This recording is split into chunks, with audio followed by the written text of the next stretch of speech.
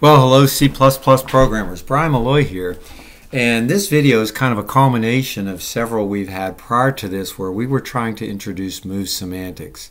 And we started by talking about what an L value is, what an R value is, what an L value reference is, and what an R value reference is. So kind of just to review all of that, one of the things we concluded was this is an L value. So when we call f of x, we're going to choose this one because it comes in as an L value and becomes a reference to an L value. And here, as soon as we say std move, that says to the compiler this x is now an R value. So you choose this one. This one accepts L values. This one accepts R values. And then it becomes an R value reference. This is clearly an R value because it can never be on the left-hand side of an assignment statement. So that's this one. Similarly, a function f of x returns a temporary, and temporaries, we just got to talk about that. Temporaries are automatically generated by the compiler, and by that, what I mean by automatically generated, storage is allocated for them. They are returned when you get rid of the statement that used the temporary, then they are deallocated. So the compiler will delete those. So that's one of the things we need to stress in here. Okay, so that's just a review of R value and L value references. And I have some other things in here I'd like to show you. Let's go to temporary deletions. My dog is upset. Let me just show you what I'm trying to indicate here. Namely that I just want to get the point across so that you'll understand the way we write move constructors and move assignment operators, that compiler generated temporaries are deleted by the compiler. I just want you to understand that.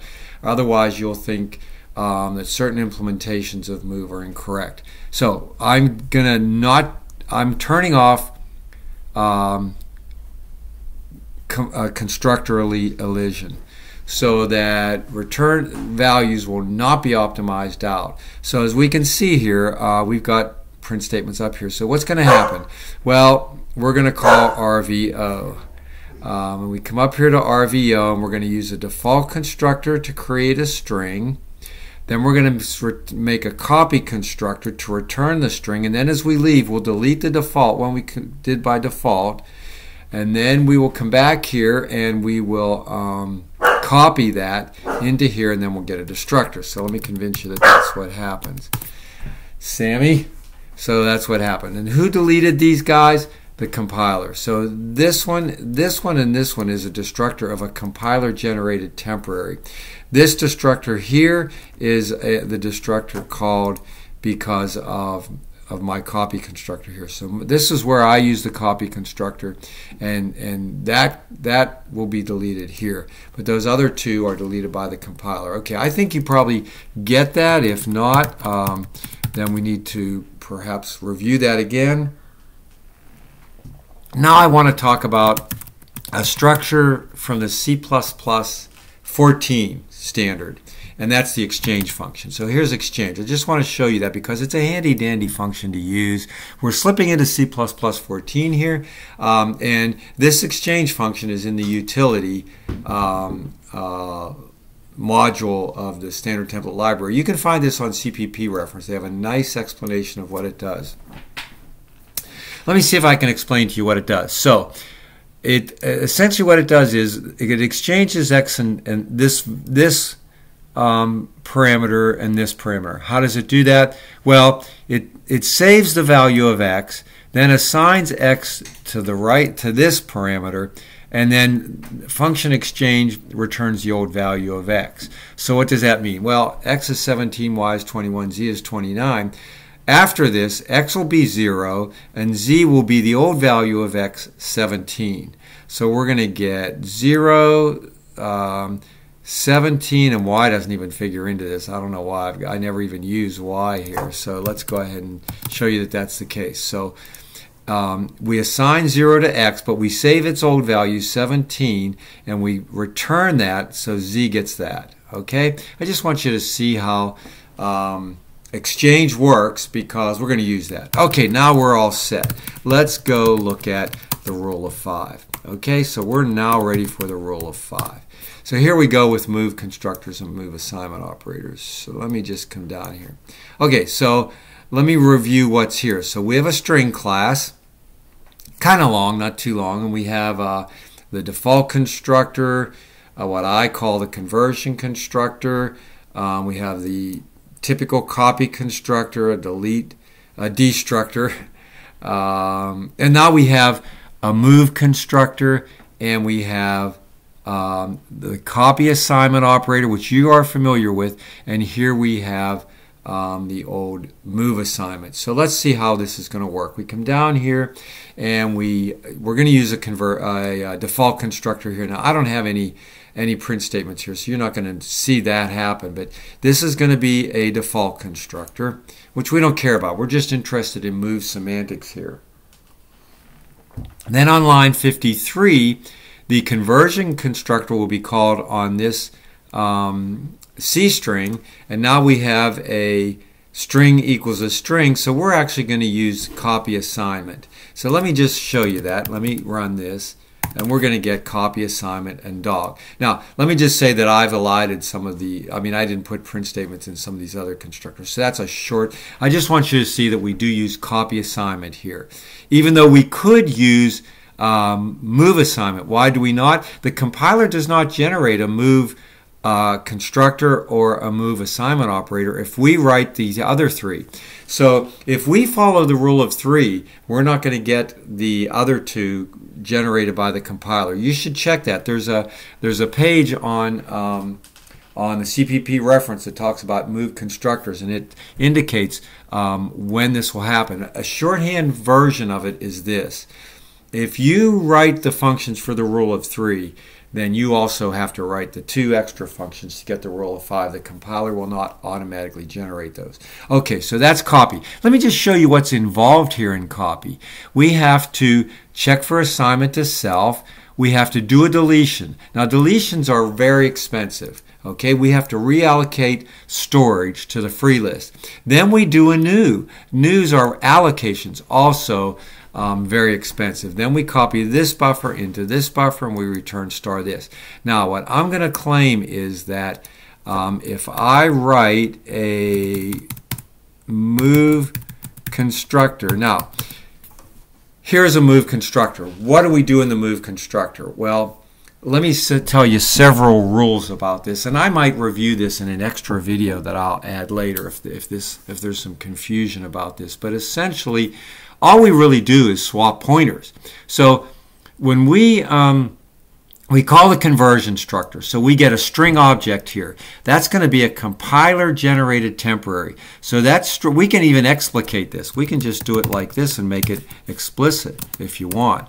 Okay, so that's going to generate a compiler generated temporary, so that we can then, and since that's a compiler generated temporaries, that's always an R value.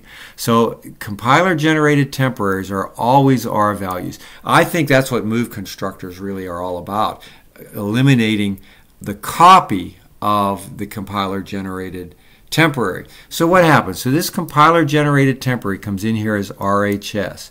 Then we swap whatever was in buff into RHS.buff. Okay? So what we're saying is that RHS.buff is now going to move to this, going to be assigned to this compiler generated temporary. Now, do we have a memory leak? No, because the buffer will be deleted because we switched these. The new compiler generated temporary now is actually buff. And so that will get deleted automatically. So this is a real slick, efficient implementation. So let me show it to you there. Oh, wait. I didn't uncopy this. Sorry. Let me just show you that we get a move assignment. Let me do it again, and there's the move assignment. Now, I would claim that this move assignment is more efficient than this copy assignment. First of all, we don't do any news and we don't do any deletes, because in either case, we are going to have the conversion constructor call and this compiler generated temporary. That's going to happen in any case.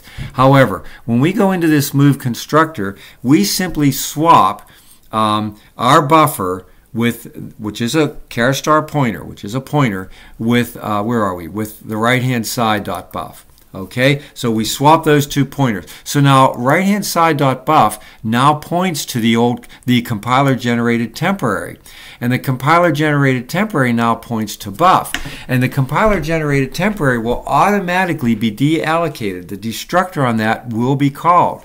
So as a result, we should put a print statement in the destructor, and you'll see that.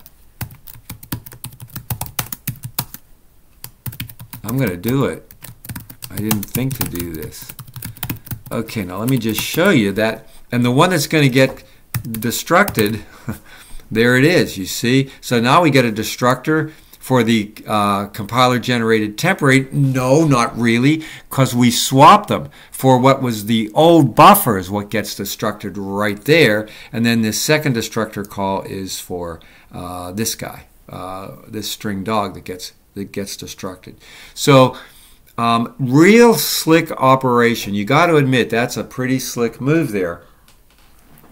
And what I have commented out would be a real naive, not so efficient implementation of this same procedure, namely where we would manually delete the old buff. Then we would set the old buff equal to whatever came in here, and then we would set the right hand side up buff equal to null pointer. But you know what? We don't do that in this case, but who cares? One of the rules of move semantics is whatever parameter gets passed into the move constructor or move assignment operator is invalidated by the move. So, but that's okay. What do we care? This compiler temporary is going to be gone anyway. So it's a pretty slick implementation. Now, let me also show you the move constructor. Now, this is one way of doing the move constructor where we set buff equal to this compiler generated temporary that happens, same deal, and then we set s.buff equal to null pointer. Here's a better way to do this. Buff gets std exchange. Let me see if I can do this. And we don't really need this. Buff with null pointer. Okay. Oh, and I'm sorry. Wait. Buff gets s.buff. Oh, sorry. s.buff. Okay. So what's happening? What we do is we save the old s.buff. Okay, so we have this, which was generated by a compiler as a compiler temporary, most likely. So that gets saved. Then we set it equal to null pointer. So we don't need this anymore, by the way. So then we set it equal to null pointer. And then what gets returned, we saved s.buff, and that buff gets set equal to s.buff. So this is an even slicker implementation of the move constructor. So what's the difference between the move constructor and the ordinary copy constructor? The copy constructor, we have to do a new and a string copy. We do neither of those here. And both of those can be expensive. All we do is a pointer swap, period.